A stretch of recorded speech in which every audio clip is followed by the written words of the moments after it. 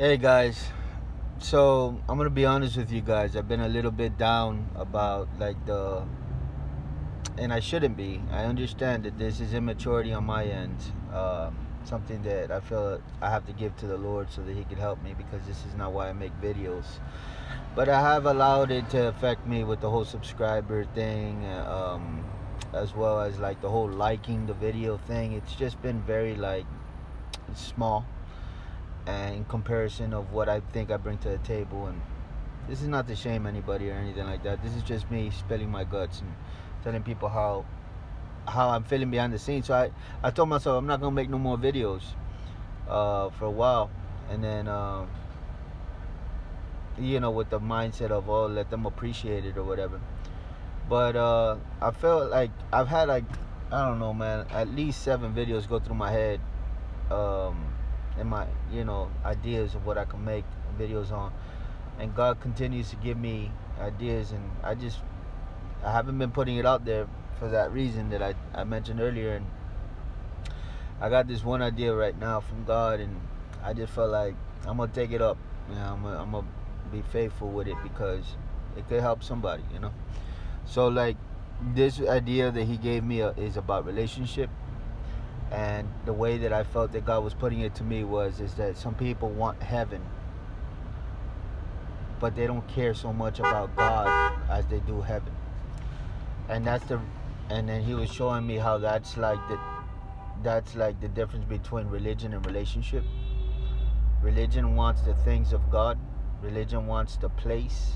Like, they don't mind going to church. They don't mind, doing the events and going about the mechanics of different things like that, but they don't get into His presence. And so they're busy going all over the place, doing all kinds of stuff.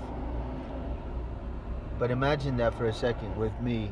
Imagine heaven, but you don't see the Father, or it's available to you. He's available to you, but more so you're more concerned with just like the experience of looking around and just the scenery. And I know that appeals to a lot of people, including myself. You want to see the scenery and all that, but the point that I'm trying to make is that I felt like the way God was putting it to me is like, people care more about the scenery than they do me. And I just feel like that's a matter of the heart. So we need to come back to our roots, come back to the place where originally your first love was God, and not the things that God brought to the table. It wasn't the gifts, it wasn't the pat in the back, the rewards, or whatever. It was Him. It was Him. It wasn't the attention you got from people. It wasn't the likes, like I mentioned in the video, that I was feeling down about. It wasn't originally.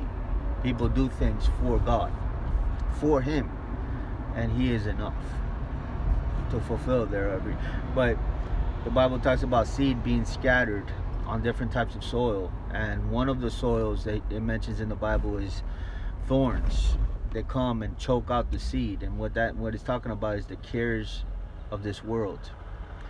They worry so much about different things that don't really matter in the end of the day. I feel like the Lord was ministering unto me, because nobody's perfect out there. Nobody. Take the biggest, most popular pastor out there, preacher, whatever, and don't put anybody on a pedestal. Humans are humans, and we're all under construction in one way or another. Don't let anybody tell you different. It's a lie if they tell you different. Nobody's perfect. But with that said, I felt like the Lord was ministering to me in an area that I'm weak in, which is basically that whole subscriber thing, because I have the ambition to grow. I have the ambition and all of that, and that's not bad. But what it was doing to me was, it was calling the shots on what I would do or not do. And at that point now, that's crossed boundaries, that's crossed lines that God says, well, that's not cool. I want you to continue to minister to the sheep, and you're allowing this to affect you. So don't allow things that are not God, right? To have so much territory in your heart. That's the moral of the story there. Don't allow things of this world, the cares of this world, the things, the scenery, so to speak. Don't allow that to dictate your attitude, your personality, your character towards God. Let your relationship with the Lord be the very essence of why you do life or how you do life. That's Christianity. That's relationship. And that is the right way to do everything. Go into his presence and spend time with him and stay there so that you can do life and greet people and talk to people and conversate with people and do deeds and buy groceries but do it while you're in God. Do it while you're spending time in God. You understand what I'm saying? It goes back to heaven. It's like your mind will take you to where you want to go. You think sad thoughts, you're going to go into a dark place. And you think heavenly thoughts, you're going to think things above. You think about God himself, right? And wanting to be inside him, wanting to live with him, wanting to dwell in his habitation, wanting to be with him and partake in his ways, wanting to be one with him. You start thinking and meditating on that, and your mood will change, your language will change with people, your touch will start to have anointing oil on it, and things will change for you. And the struggle, the battle here is let that be enough for you to where you don't need to go anywhere else to gain any more resources than what you get in God himself. Let him fill your cup. Don't fill your cup with other things of this world, and then fill your cup also with God.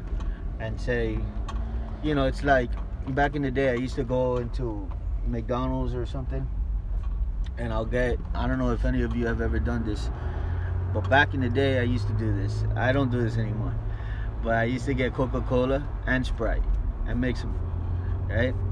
And it was a mixture there. Some people, and you know, now something that I still do is I'll go to Publix, and if they have like chili soup, and if they have like broccoli soup, I'll put some of the chili and some of the broccoli together. Now that's mixture, right?